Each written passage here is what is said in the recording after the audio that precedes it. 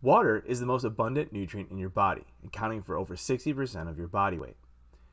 In your body, water plays many important roles, one of which is serving as the solvent of life.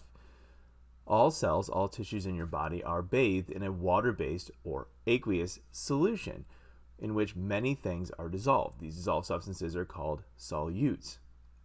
Some of the most important solutes found in your body that make up your body fluids are electrolytes. Electrolytes are substances that are created through ionic bonds, but when they're dissolved in water, break into positively charged cations and negatively charged anions. In this video, we'll talk about how your body seeks to maintain fluid and electrolyte balance and the importance of doing so with respect to human nutrition and physiology. So stay tuned.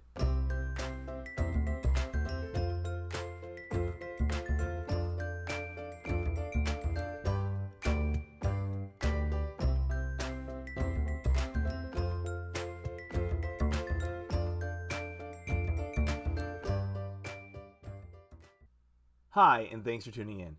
Water is sometimes referred to as the central molecule of life. And this is because water plays so many important roles in all biological systems that life couldn't exist if water didn't have the properties that it had and wasn't present in such abundant amounts as it is in all living systems.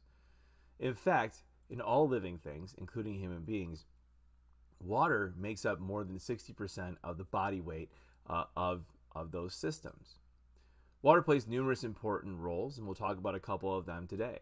One of the most important which is serving as the solvent of life. Water is referred to as the solvent of life because almost all bodily fluids, whether we're talking about saliva, blood, or mucus, those solutions are all aqueous in nature, meaning that water is acting as the base of that, and all of the things in that particular solution must be able to dissolve in water, or at least to a certain extent be carried by water. Other important roles for water in biological systems is serving as a lubricant and cushioning agent. For example, if we look at the fluid that is contained within our joints, that fluid is a water-based fluid that helps to cushion our joints and to help it make it easier so the bones can interact without being damaged. Water is the base component representing about 90% of mucus. And I know mucus seems kind of gross and disgusting, but mucus is a hugely important part of your body. So we have numerous things called mucous membranes. Mucus lines our gastrointestinal tract. It exists in our lungs. It's an important component of helping keeping things move through our body, but it also helps to act as part of our first line of defense to prevent things that are harmful pathogens from entering our body. Water also plays a very important thermoregulatory role in our body. As mentioned in one of my previous videos about water, water has an extremely high heat capacity, which means it takes a lot of energy to change the temperature of water. And that's a great thing considering that we are 60% water, which means it's kind of hard to change our body temperature. And when our body temperature does begin to change, there are nerves that are contained within our skin and sensory nerves that exist in the hypothalamus of our brain that are able to detect those changes in temperature. The hypothalamus is really the heat regulatory center, or the thermoregulatory center of our body. And when the hypothalamus detects changes in body temperature, it sends out signals to affect our nerves throughout our body to either help cool our body down or to help heat our body up. One of the most important ways our body acts to cool down is producing a fluid known as sweat, which again is highly water-based. The majority of sweat is water, but some of the other components of sweat that are important are substances known as electrolytes. And electrolytes are some of the most important solutes dissolved inside in water-based fluids in our body. As I mentioned in the intro, electrolytes are substances that enter our body typically in the form of salt. They're formed through ionic bonds, and when they dissolve in water, they break into their constituent parts, which are positively charged cations, substances such as sodium and potassium, and negatively charged anions such as chloride. These electrolytes play numerous important roles in our body.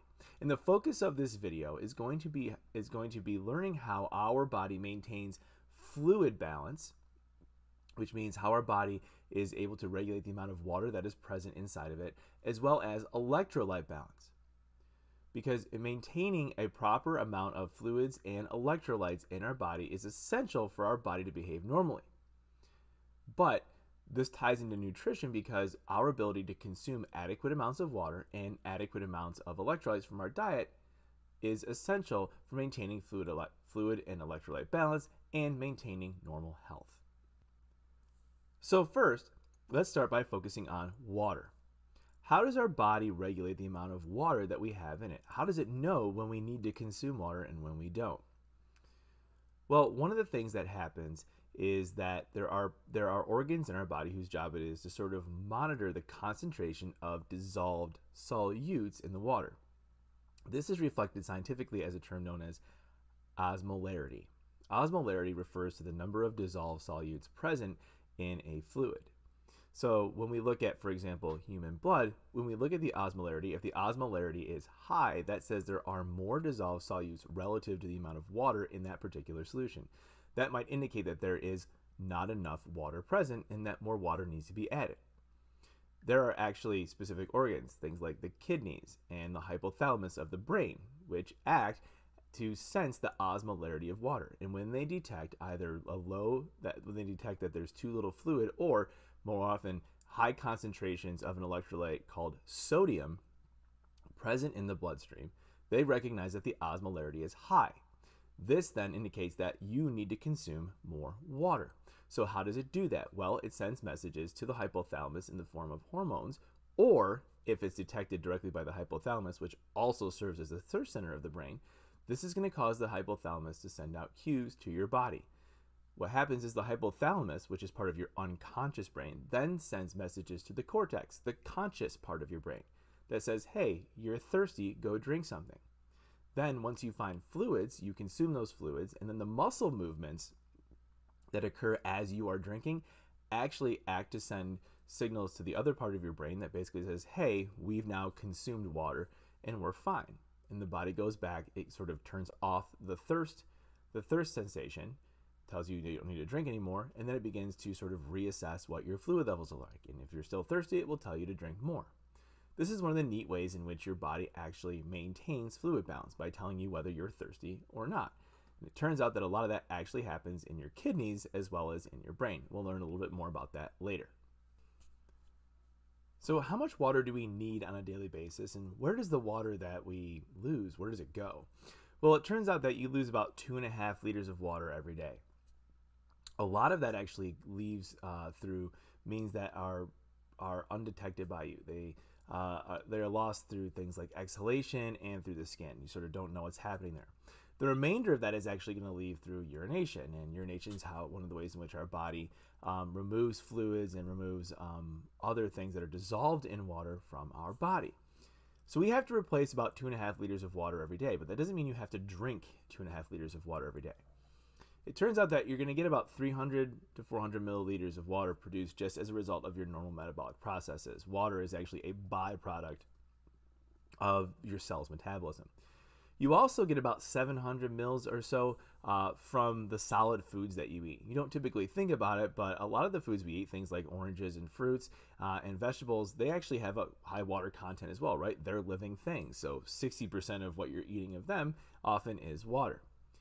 What that means is there's about 1.5 liters on an average day, assuming that you're not doing intense exercise, that you need to replace through fluid consumption.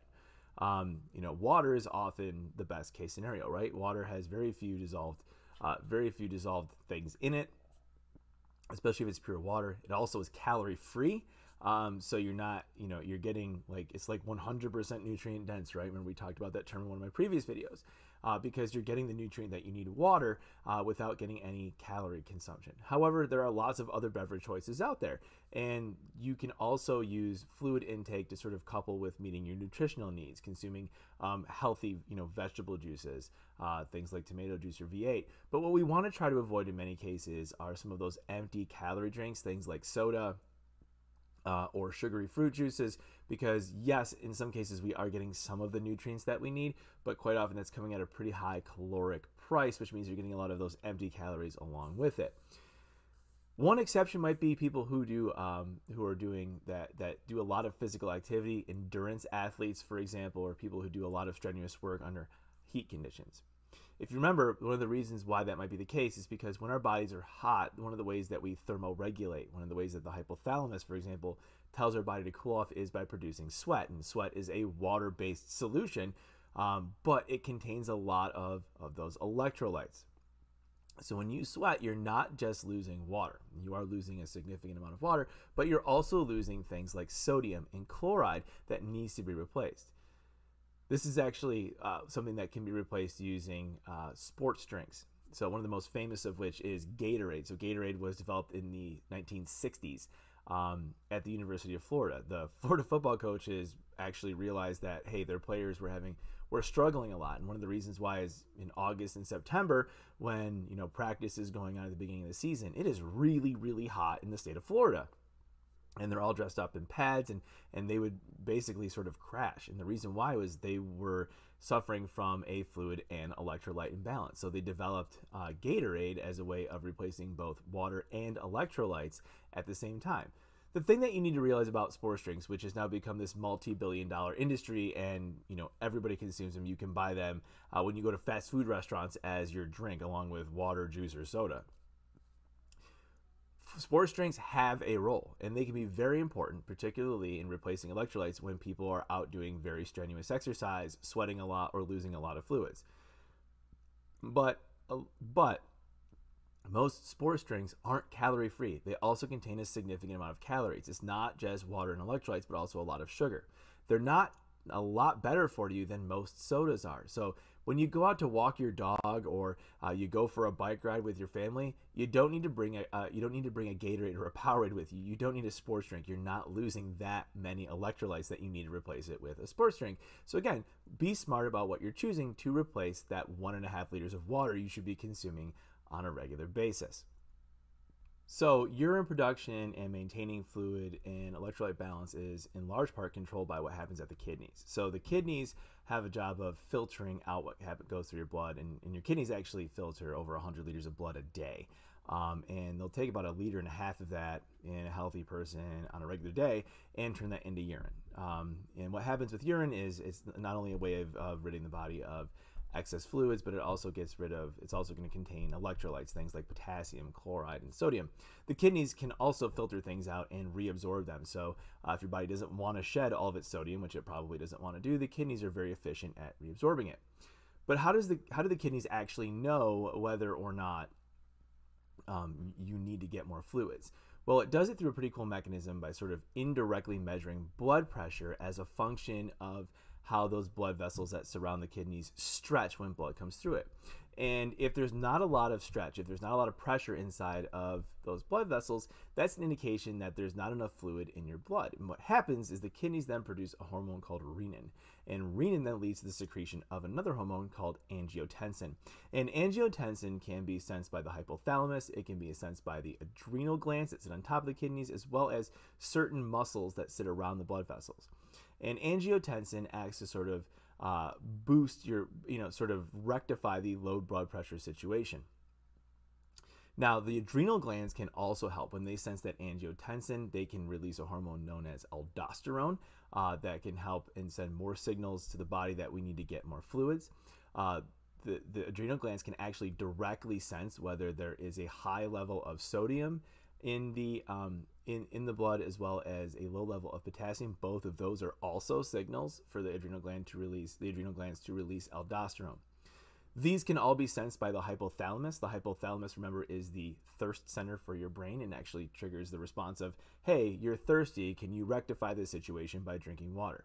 The hypothalamus, as I mentioned before, can also directly detect whether or not you need to get more fluid. So working together, the kidneys, the adrenal glands, and the hypothalamus all act to sort of monitor whether or not you have enough fluid in your body, whether there is enough water in your body, and trigger the thirst response to sort of rectify that situation so that blood pressure as well as fluid and electrolyte balance remain relatively constant. So why is fluid balance so important? Well, the reason has to do with how aqueous solutions behave and how our cells and other living tissues interact with those water-based solutions. So remember earlier in the video I mentioned a concept known as osmolarity. Osmolarity refers to the number of dissolved solutes that are present in a solution. So if a solution has high osmolarity, that means there are a lot of dissolved solutes. It could also mean that there's just not a lot of water. Low osmolarity, conversely, would mean that there is a lot of water and there are very few dissolved solutes.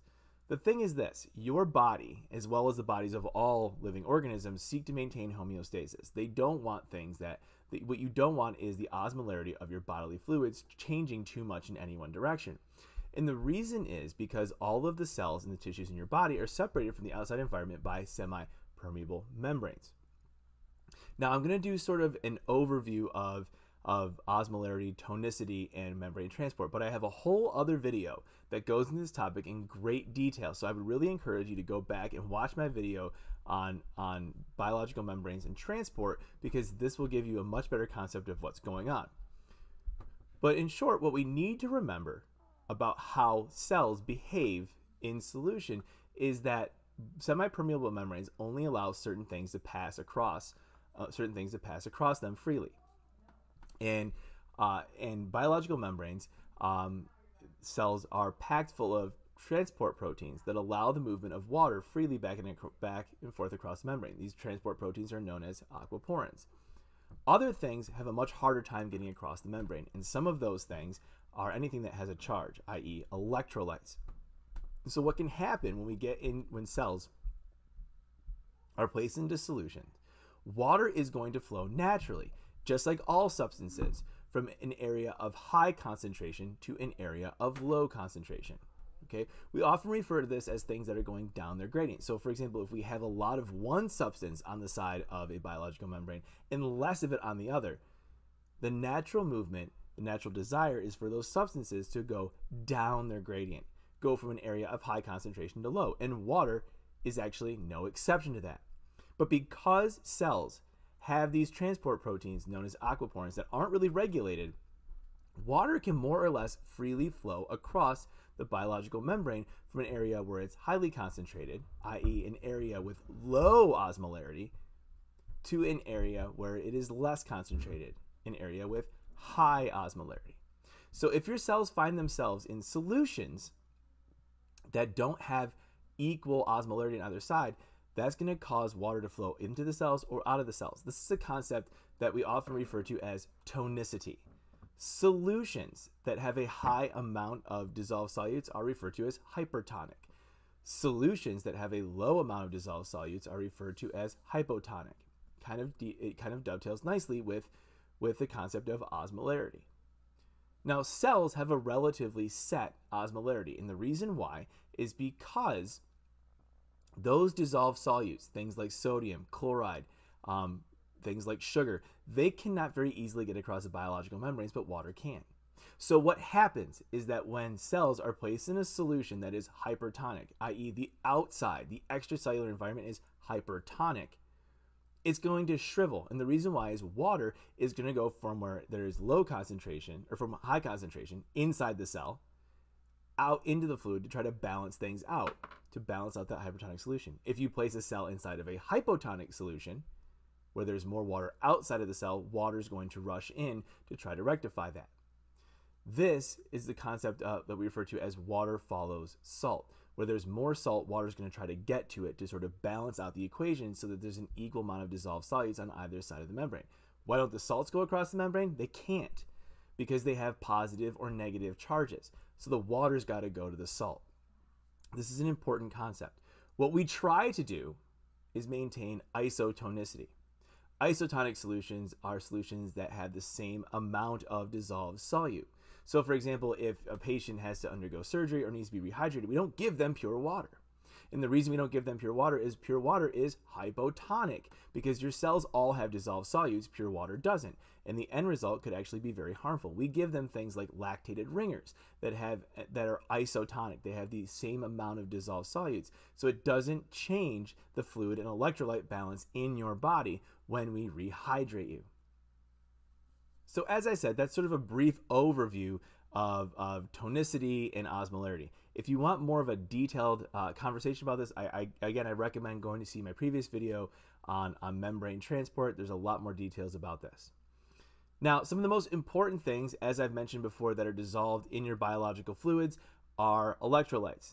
The big three electrolytes that we'll talk about in this video are sodium, potassium, and chloride. And the reason why is the majority of what goes on in your body is sort of tied to these electrolytes. There are other ones that are involved, but they're sort of minor components, and we're not going to focus on them in this video. Now, as I said, your body works very hard to maintain homeostasis. This is sort of maintaining a balance, right? But one of the interesting things about your body, as well as like the cells of all living things, is one of the ways in which they maintain balance is by keeping some of your electrolytes out of balance, which seems a bit odd, but bear with me. This is done through the activity of a transport protein that exists in all living cells in some one way or another. It's called the sodium potassium ATPase, or the sodium potassium exchanger. In all of your cells, you have this protein who has a job. The job of this protein is to create artificial gradients. It's to make sure that the sodium and the potassium levels inside of the cell don't line up, okay? And it does this artificially. Of course, we're moving things against the natural way, right? We're moving things from areas of low concentration to high concentration. This requires energy, and like all other processes in your cell, when it needs energy, it uses ATP to do so. That's why it's called an ATPase. The sodium potassium ATPase takes 3 sodium ions from inside the cell and pushes them outside. And in exchange for that, it takes 2 potassium ions from outside of the cell and brings them in. The net result is to create a vast pool of sodium ions outside of the cell across the plasma membrane where they can't get back in because they have a charge. It also creates a vast pool of potassium ions inside of the cell, so there's a high concentration of potassium inside and a low concentration outside. We've now created 2 gradients, sodium that's trying to get in and potassium that's trying to get out. We'll talk about why we might do this in a minute, but stay with me. So, a couple things we have to realize. This is what's referred to as an electrochemical gradient. Why an electrochemical gradient? Well, it's twofold. First off, we know that 2 chemical gradients exist, right? Sodium and potassium. Sodium's at high concentration inside, and potassium's at high concentration inside, and sodium's at high concentration outside of the cell. But there's also an electrical gradient there. Why? Well, we put 3 positive charges outside, and we brought 2 positive charges in, which means, relatively speaking, there is a negative charge inside of all of your cells and a positive charge outside. Your cells literally have a voltage across your membrane. You are quite literally electric, as are all living things, because of this charge differential. But why do this? Well, the answer is kind of cool. It's because electrochemical gradients are a form of potential energy. And what we now know is all of your cells do this because what we can do is not, you have to think of an electrochemical gradient like a waterfall. Waterfalls work to produce energy because they also represent potential energy. The water at the top of a waterfall has significantly higher gravitational potential energy, and the water at the bottom has very low potential energy, gravitational potential energy. And as water flows over the waterfall, energy gets released. We then harness some of that with turbines to produce electricity. Your cells can do the same thing. It can actually use those existing sodium or potassium gradients to power the transport of materials against their gradient across the cell. It's sort of like an exchange process. So for example, sodium can be utilized to move things like glucose, amino acids, and even water into your intestinal cells. Why would it do that? Because that's how things get in your bloodstream. So when we take in food, and for example, we break down carbohydrates to yield glucose, even if you've eaten a huge meal, the glucose concentration in your intestine is significantly lower than that inside of your intestinal cells. It's just a volume thing. So how do we get glucose into your intestinal cells? Well, it's simple. Sodium wants to go in, right? Because sodium has a huge concentration outside and very little inside, so it's favorable. So what happens is you have these specific transport proteins that allow you to bring glucose in against its gradient, i.e. requires energy, by exchanging a sodium ion going in with it. It basically says, well, this is energetically neutral. I'm paying for my glucose transport with the transport of a sodium. You're doing one thing that you don't want to do in exchange for doing one thing that you do want to do. And it's a net wash. So in a sense, the reason why your body and all cells use this sodium potassium ATPase is it basically sets up sort of a way of paying for your transport of other things against their gradient. And without this sodium gradient, glucose, amino acids, and even water wouldn't be able to flush through your through your intestinal cells and then eventually into the bloodstream. That's all done through movement of electrolytes. And that's just one great example of how important electrolytes actually are. So what I want to do now is go through and discuss why specific electrolytes, sodium, chloride, and potassium, are so important. I want to talk about what they do in the cells, the different functions that they have, the different processes that they're involved in, where we get them from, and what happens if we don't have enough of them. So we'll start with sodium. Sodium is probably the most prominent cation in the extracellular space. And why is it so prominent out there? Remember, the sodium potassium ATPase of all cells is rapidly removing sodium from the inside of the cells and pushing it outside, establishing that gradient. So if you're looking outside of cells and you're looking for positively charged ions, it's going to be sodium that you're going to find. So we've talked before about how important sodium is for fluid balance, right? Sodium can be indirectly detected in the kidneys. It can be directly detected by the adrenal glands and hypothalamus. And if sodium levels are high in the bloodstream, that likely indicates that, hey, we need to take on more fluids. It's one of the reasons why sodium might be linked to hypertension, right? Because if you're consuming too much sodium from salt, well, then you might end up having issues in terms of fluid and electrolyte balance because your body's perceiving you as needing to take on more water. Okay, so what else does sodium do other than fluid balance? Well, it's also, as I mentioned, involved in the transport of nutrients. When you want to bring glucose or amino acids from protein meals into your intestinal cells and then eventually into the bloodstream so they can be circulated, that all depends on the influx of sodium. Bringing sodium into the cells pays the energetic cost of bringing in amino acids and glucose. But also remember, that's how water is going to make it into your bloodstream as well. Because when you digest that water, and sodium enters into those cells, well, it's going to bring water with it. Water follows salt. So when sodium comes in, it's going to change the osmolarity of those cells. And in doing so, it's going to make the cells be somewhat hypertonic. Water is going to rush into those cells to sort of balance out that equation, and then eventually make it into the bloodstream as it crosses through those biological membranes.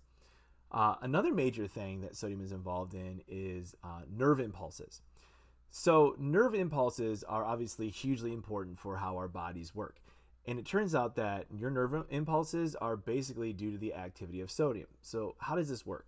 Remember that neurons are just cells, right? So they have the sodium potassium ATPase. And in fact, in some neurons, the sodium ATPase uses somewhere between 33 and 50% of all resting ATP consumption. That's how hugely important the sodium potassium ATPase is in these cells to maintain that gradient. And the reason why is nerve cells or neurons that haven't been triggered yet are referred to as being polarized. They have a pole. They are polarized. There's a big positive charge outside and a big negative charge inside. It's that electrical gradient that we talked about, right? Well, when a nerve needs to fire, what it does is it actually opens up all of these sodium channels and allows sodium to rush into the cell. And this current, quite literally, of sodium travels from the body of the neuron down something called the axon. And when it reaches the axon, it triggers the release of neurotransmitters.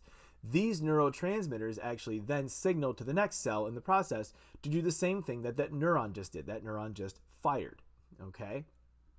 So that next cell down the line might be another neuron. And if it's another neuron, that cell is also going to depolarize by allowing sodium to come in and propagate that signal further down the nerve until it reaches its destination. Now, the destination is often a muscle cell, and that neuron might be sending a signal to contract. And if that muscle cell is going to contract, guess what? It's also going to depolarize in a process that is dependent upon sodium. So what happens now, because you've just fired a neuron and you've got all the sodium back in the cell, how do we reset that neuron for the next transmission? It's simple. The sodium potassium ATPase actually kicks back on and sends sodium back out of the cell, repolarizing it and waiting for the next signal to come. And without sodium, this wouldn't be possible. There's also a cool story involving potassium in all this. Remember, potassium is in high concentrations inside of the cell. One of the ways that we sort of turn off and reset that neuron is by exchanging potassium. So as sodium comes in, potassium leaves the cell. This sort of reverses that electric current that's going through, acts to blunt and then eventually turn off that nerve impulse, allowing for the sodium potassium ATPase to come back on and reset it by putting potassium back into the cell and kicking sodium back out of the cell. So, given how important sodium is for these different biological processes, it probably comes to mind that not having enough sodium could be a problem. And you're right. A situation of having too little sodium is referred to as hyponatremia. So hypo obviously means under, but where does the term natremia come from. So at this point, you might be wondering, for example, why is the chemical symbol for sodium Na? And why are we referring to a condition where you have low sodium as hyponatremia? Well, it actually goes back to the fact that when atomic symbols were first being assigned, sodium wasn't known as sodium. It was known by its new Latin name, natrium. So consequently, we get the atomic symbol Na, and we get the terms hypo and hypernatremia. We're actually going to see something different, something very similar with potassium. You may have noticed that the atomic symbol for potassium is K, and we'll find out that having too little potassium is known as hypokalemia, and too much potassium is hyperkalemia, and that's because the new Latin name for potassium was kalium, that we now call it potassium. So just sort of weird science history thing for you there. So back to our conversation about what happens when you get too little sodium. So hyponatremia can occur in a couple of different ways. You can imagine, first off, not getting enough sodium in your diet would lead to hyponatremia, but that's very, very unlikely because getting sodium is very easy. It's very bioavailable, and honestly, consuming too little sodium is hardly a problem.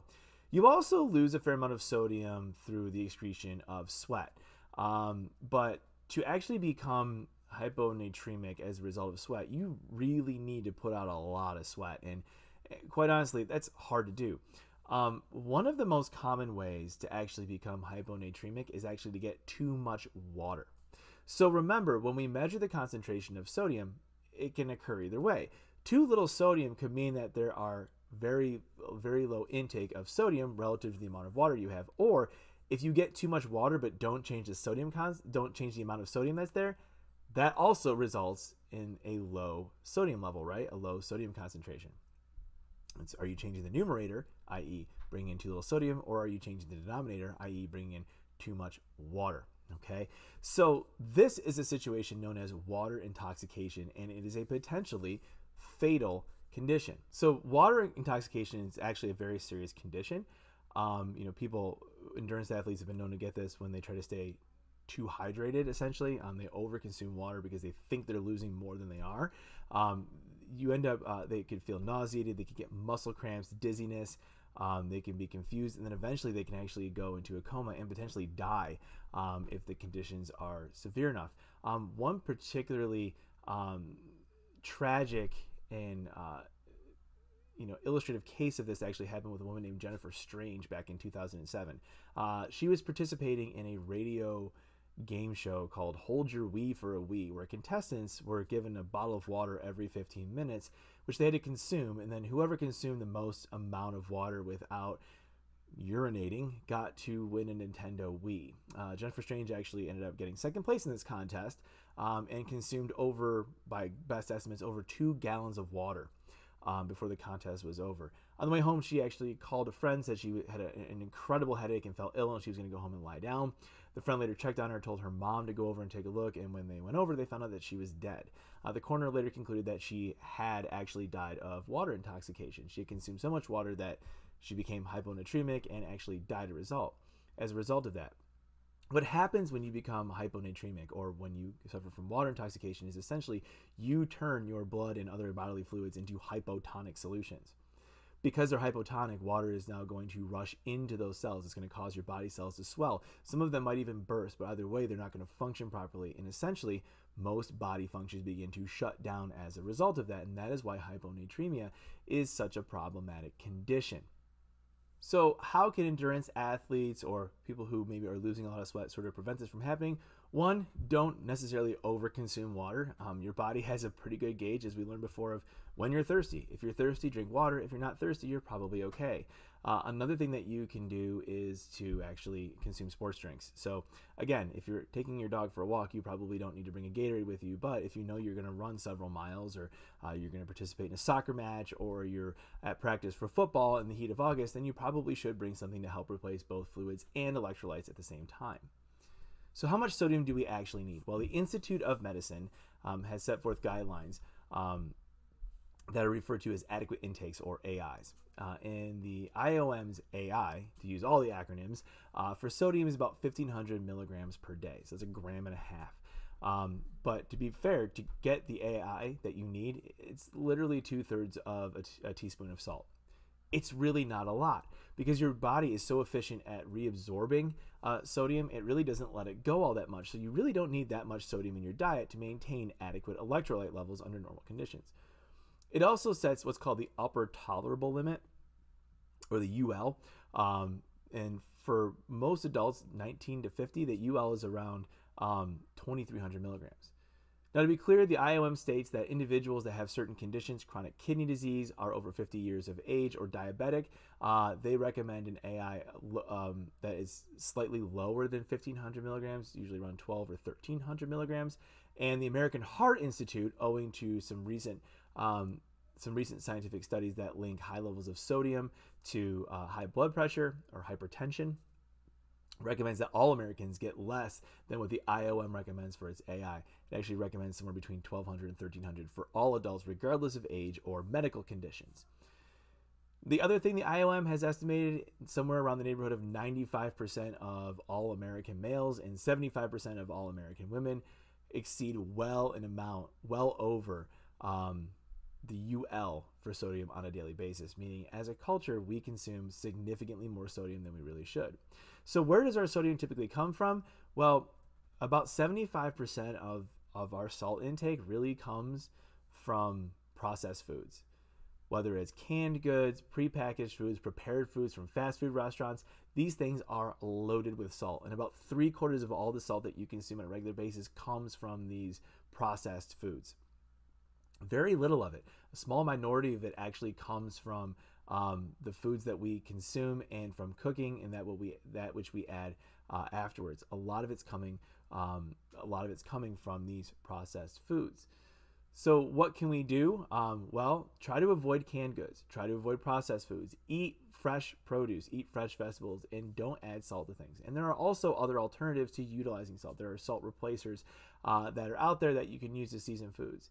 You can also look up, and you can actually find that there are numerous other things that you can add to your food that aren't sodium based, that can give your food much better flavor without adding increased sodium content.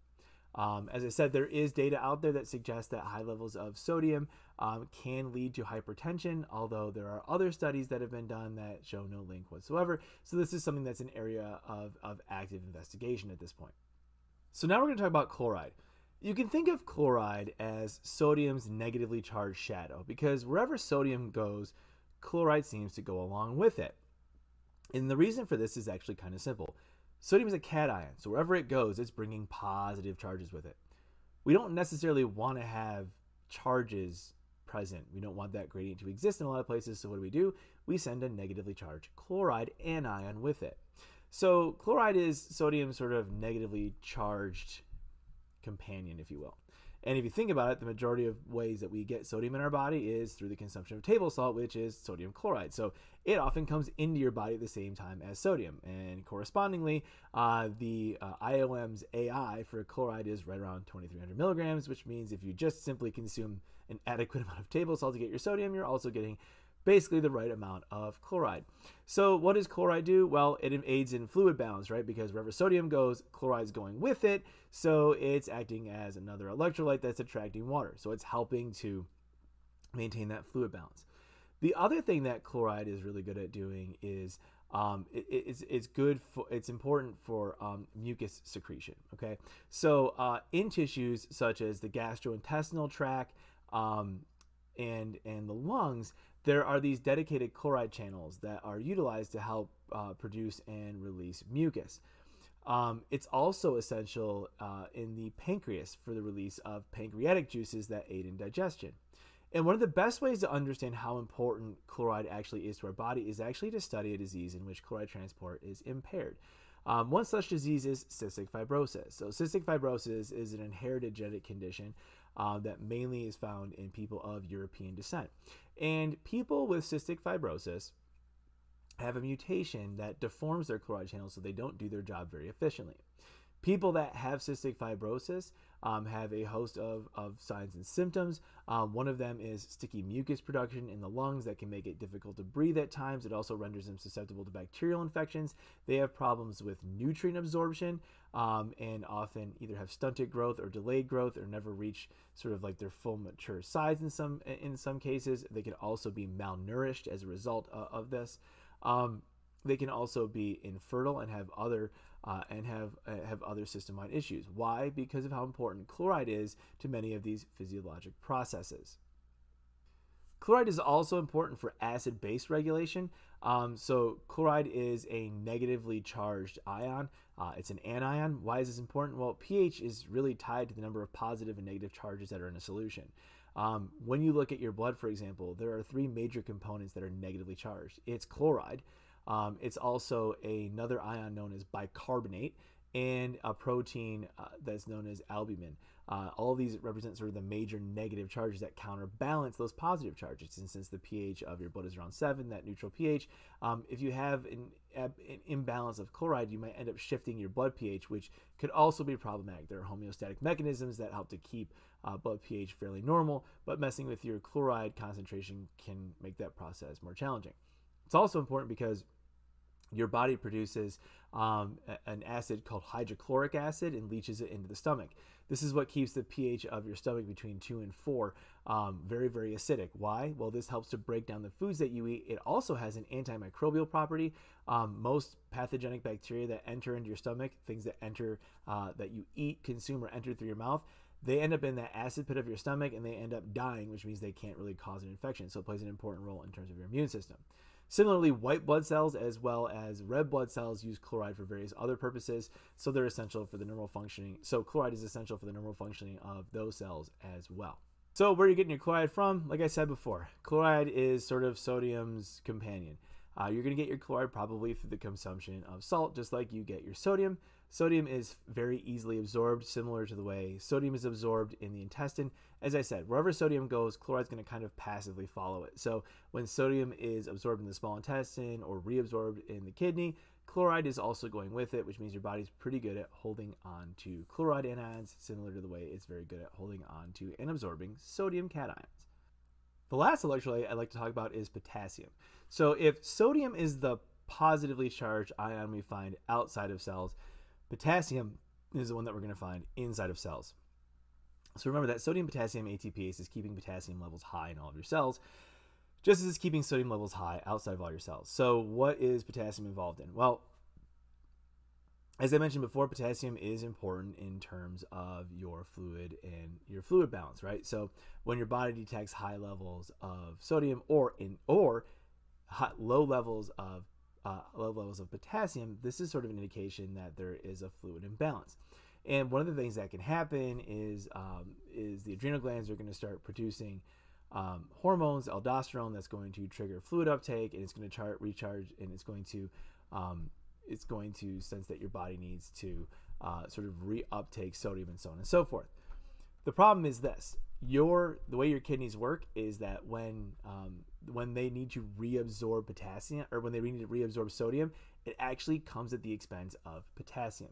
So as your kidneys are trying to maintain fluid balance by reabsorbing sodium, it's going to do that by booting out potassium into your urine, which means you lose about 200 milligrams of potassium every day, just simply through maintaining a constant sodium level in your bloodstream, which your body finds to be very, very important. So that's kind of the role that potassium plays there, in getting exchanged for sodium to maintain fluid and electrolyte balance. As I mentioned before, potassium is also involved in nerve impulses, right? So if sodium is the gas pedal, right? Sodium rushes in, it's the gas pedal activating that nerve transmission. Potassium is the brakes. As sodium is rushing in, potassium is rushing out. It's dissipating that charge that's coming into the cell. It's blunting that signal and eventually can shut it completely down so that the cell can reset for the next nerve impulse. If we didn't have that process, it would take much longer to reset your neurons, which means it would take much longer for the next transmission to be sent. It would slow down your reactions and slow down those impulses from occurring. So you need sodium to counterbalance that, or you need potassium to counterbalance that sodium. Potassium is also involved in a number of other biological processes. For example, it's involved in protein synthesis and some other enzymatic reactions that occur. So potassium plays a number of different roles, also in acid-base, in SO-base homeostasis. Potassium is also involved in that. So potassium has numerous roles. So hypokalemia can be caused in a number of different ways. First off, it could be caused by low potassium intake, but that's pretty rare. It can also be caused by high sodium intake. So remember, there's a trade-off, right? If your body's going to reabsorb sodium to maintain a constant level, it's going to boot out potassium. So if you're getting in too much sodium, it actually can result in deficiency in potassium. But more often than not, potassium, the hypokalemia can be the result of fluid imbalances, and basically you're shedding too much of it in your urine, too much urine production. Okay, so what can happen when you're hypokalemic? You can get muscle cramps, nausea, that type of stuff. But one of the things that can actually happen is it can cause dysfunctions in the heart. You can get like heart palpitations or heart arrhythmias as a result of hypokalemia. Hyperkalemia, which is often the result predominantly of kidney dysfunctions. Your body's not handling the balance of potassium like it's supposed to. Potassium begins to accumulate. This also can have a pretty profound effect on the heart. What can actually happen is the potassium begins to interfere with the electrical impulses that are triggered by neurons that control your heart rhythm. Now, you won't notice any overt signs and symptoms until your heart stops. So too much potassium can actually stop your heart because it interferes with those nerve impulses. So hyperkalemia can be a real problem as well. Where do we get potassium from? Well, potassium comes from our diet. You actually need significantly more potassium than you do sodium or chloride. The main reason being that potassium, actually, you lose much more of it. It's not retained as well as sodium and chloride is. So you need to get more in because you're losing some of it in your urine because of the trade-off in maintaining sodium balance. Where do you get it from in foods? Produce. So vegetables and fruits are often very high in potassium. The one thing to recognize is this: potassium is very easy to lose because of how soluble it is. That means that cooking vegetables, boiling them, that type of stuff, you're quite often going to lose a lot of the potassium that's contained within them. Canned vegetables and canned fruits are also particularly bad because you have to heat those in order to make them safe for the canning process, and a lot of that potassium is lost. The best way to get potassium is to eat fresh vegetables, and if you can't eat fresh vegetables, frozen is significantly better at retaining their potassium than canned goods are, and overly cooked fruits and vegetables. So as you can see from this entire conversation, maintaining adequate water content, maintaining the adequate intake of electrolytes is hugely important for maintaining a healthy lifestyle. Water is key to all that, right? So water is the basis for all this. Without water, you don't have the solvent you need to dissolve those electrolytes and produce the body fluids that you need. Fortunately, getting an access to clean and healthy water, at least in the United States, is fairly easy. In 1974, Congress passed the Safe Drinking Water Act, and it was signed into law by President Gerald Ford at the end of that year. This charged the Environmental Protection Agency, or EPA, with creating guidelines and protocols for ensuring that the 100,000 plus municipal water systems found in the United States are providing all of their customers with safe and healthy drinking water. It put guidelines about the number of things and what can actually be present in our drinking water, but it also put safeguards in place to make sure that our water is free from potentially harmful pathogens like bacteria and protozoa that could harm us. And that's a good thing, because not getting a significant amount of water in our diet or getting too much can be problematic.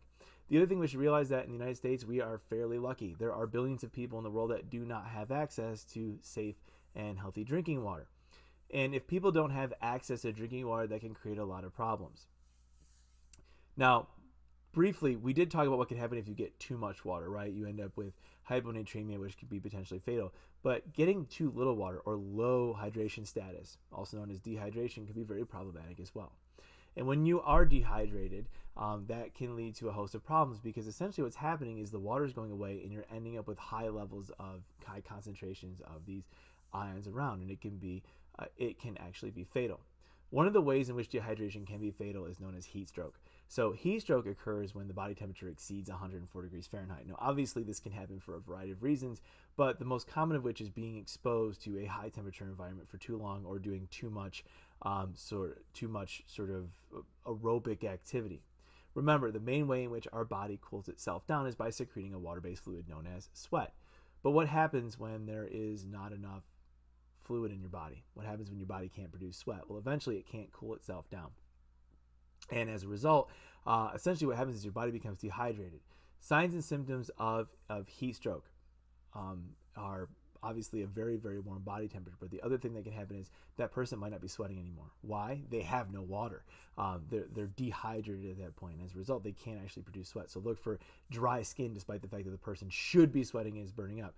Then they can get muscle cramps. They can eventually pass out, and they can die if left untreated. And the thing you need to do with somebody that has heat stroke is you need to cool them down immediately, get them out of the situation, cooling packs, get them into the shade, and then get them fluids. You need to get them water to replace the fluids that they're missing at that point. And even then, if not treated properly, it can be fatal. Dehydration can actually start to manifest its effects when you lose as little as 2% of the water that should be present in your body. So I hope you can see in this video just how important water is and how central it is to life, but also how important those things that are dissolved in water actually are to maintain our fluid and our electrolyte balance. Today we talked a lot about how important water is, and we talked about how water is the solvent that creates many of the biological fluids that exist in our body. Some of the most important things we find dissolved in these bodily fluids are electrolytes, sodium, potassium, and chloride. They play many important roles, and therefore maintaining adequate levels and the appropriate amounts of these substances in our body is essential. I hope you learned a lot from this video. I hope you'll tune into my next one. Thanks so much for paying attention. I'll talk to you soon. Bye.